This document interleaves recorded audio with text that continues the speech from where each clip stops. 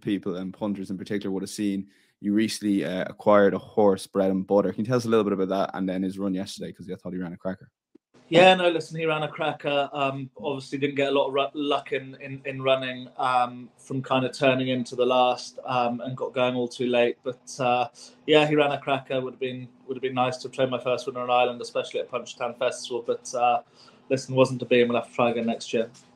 And just with that, like you need a bit of luck and running. It's a horse. It's one of those horses that you do have to hold up there for. You do take that risk sometimes. That he's a horse who likes to be dropped in.